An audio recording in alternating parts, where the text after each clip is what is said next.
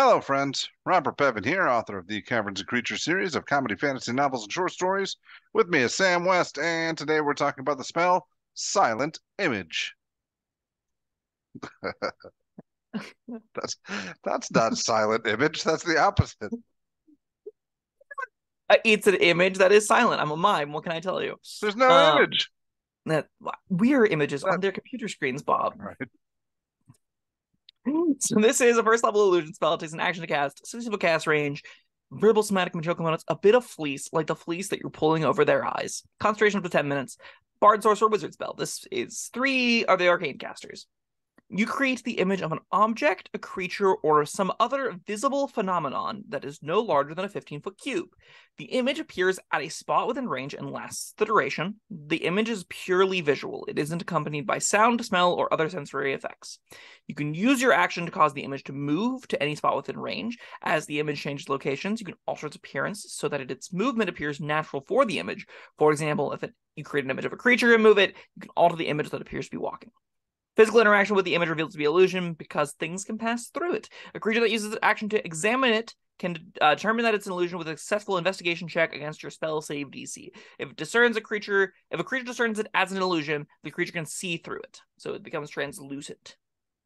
Whoa. This is Silent Image. I'm a big proponent of Silent Image, but really only through Misty Visions. The rest of the time, I don't think it's quite worth a first level spell slot. This is like a half level spell. It's not quite a cantrip, but it's not quite a first level spell, I think. But I like it a lot.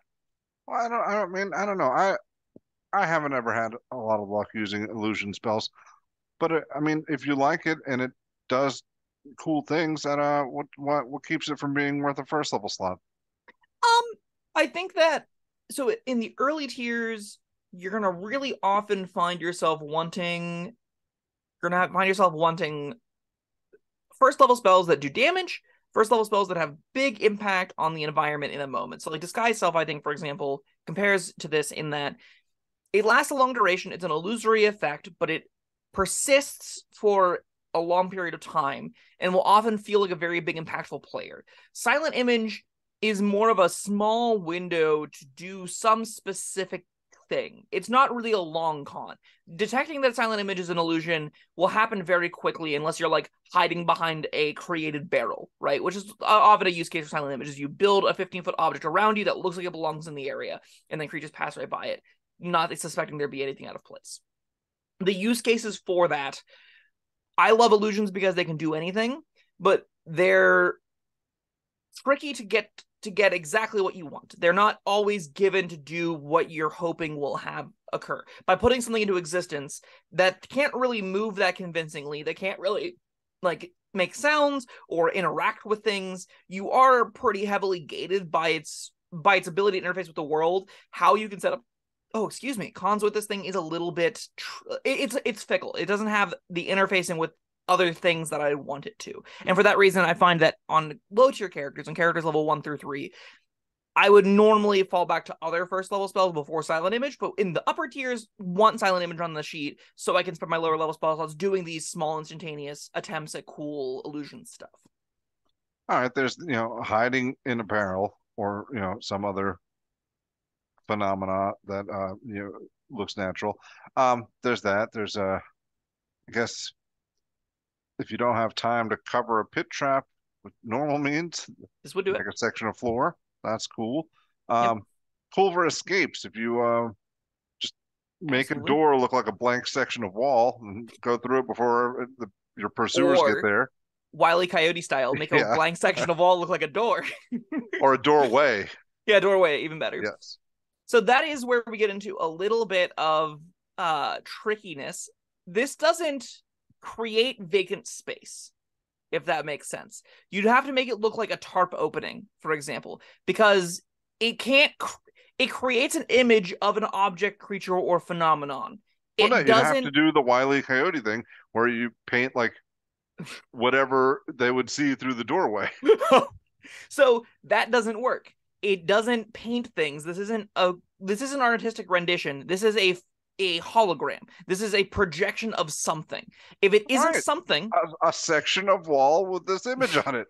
that That's is what where I'm we're creating. getting definitely into technicalities. So in that instance, right, I would say as the DM, moving left or right very quickly makes that illusion even more transparent that there is Yeah. not anything behind it, right? Because you wouldn't see the perspective change. So that's something to consider. Where normally illusions are great because the perspective does change with them because they are three-dimensional. That's often a big selling point to illusion magic. But, for the Wile E. Coyote fun stuff, you can find workarounds to make things run into walls and look like idiots.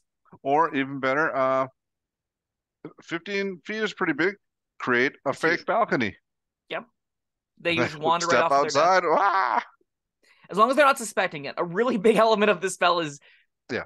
they have to not be suspecting that something is an illusion for this to work. And this also, we mentioned this before on some of our other videos talking about illusions. This spell's power will vary depending on your DM's decisions when it comes to what investigates for illusions. Are you in a world where everyone and their brother is running with minor illusion, and illusions are left and right, and charlatans use illusions constantly, so everyone takes what they're seeing with a grain of salt as impossibly fake? And if so, they're going to be physically inspecting a lot of things for illusions. They're going to be making a lot of checks against your spell save DC to see if they can discern something as an illusion or not.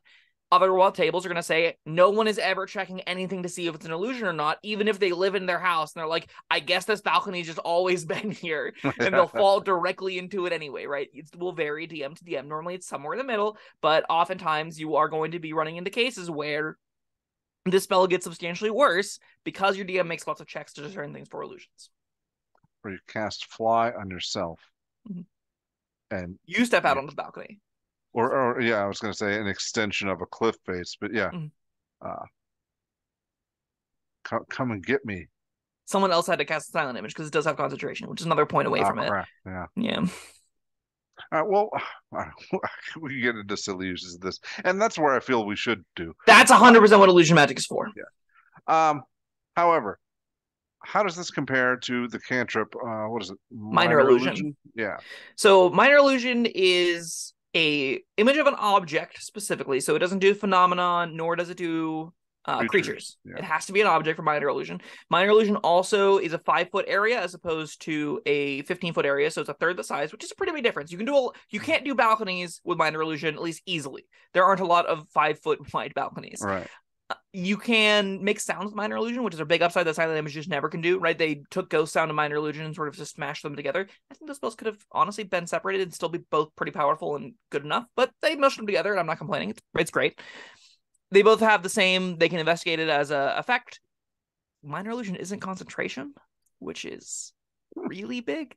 Like, that's just something you can throw out willy-nilly while also doing the fly thing, while also doing any other number of concentration effects, which is pretty solid. So, like, there are a lot of really big upsides over minor illusion to silent image, and we're comparing them as if they're the same level, and they're not. This costs you more. It does do a bigger, impactful thing. You can do technically more illusory stuff with it, but it has a lot more restraints put on it, and I think that makes it a bit worse. Again, with Misty Visions that Warlocks get, they can cast this at will, and I find it's way better there because it will feel like an upgraded version of the illusion point of minor illusion, as long as you're not concentrating on something, right? The moment you put a hex up, it gets a lot worse, so you want to make sure like you're considering what your build is whenever you pick Misty Visions. But in the instance where your concentration is something that you don't mind, like you want something for a combat concentration or 2 combat concentrations, and then you have Misty Visions for outside of combats, that I think is where it can find a lot of utility as an upgrade over minor illusion. When you have to spend spell slots on it, especially if you only have 3 or 4, it is a little bit more like, well, I could just do most of this with minor illusion, and I think that could be good enough, you know? Yeah, that's what I was thinking. But I guess I don't know. Creatures feels like a big upgrade, though. Yeah, absolutely it is. Moving Being creatures. able to put a Minotaur facing the other direction, you want to make sure that they have as little room to interact with it as possible, just to like sort of create situations where your enemies can consider there to be an extra threat somewhere nearby. That can be useful, right? Having even just, again, the 6 seconds of passerby saw a Minotaur walk past the window can lead to specific end results where maybe your Minotaur companion stole something, is hiding under a desk, and if they see a copy of that Minotaur run outside past the window, they'll chase after that instead of your buddy. And that's like a pretty cool use case that that silent image can have, that minor illusion can't. But there are also, other spells that will do a good enough job hiding your buddy that you don't necessarily need silent image for this. Or setting up an alibi. Yeah. Your Minotaur friend killed a guy. but I We have saw eight him across witnesses. town. Yeah. He was very stoic and quiet, but he was with us. Ah, you got any other uses? I guess there's a It's bait. yeah. So there are myriad opportunities for illusions to be good. If you can ever think of if an object or creature or phenomenon being like a firework, an explosion, even something like mimicking another magical effect, like a magic missile flying by a window or something. If you can find a use in your mind that could take those to be practical, that could take those to change an environment or situation to your benefit by having people believe it happened, minor or silent image will do that. And for that reason, I think it's, like all illusion magic, really hard to say is bad. It is definitely going to vary based off of your creativity and your DM's willingness for BS. If your DM is like closer to no nonsense and they have more discerning NPCs that see through the BS plans a little bit easier than some other DMs, you might find that it's hard to get mileage out of. But at some tables, it will feel like it breaks the game in half. At some tables, it'll feel like you can get NPCs to do whatever you want by putting the right creature, right object in the right place at the right time. All right. Yeah, that's pretty good. You got a rating for this one?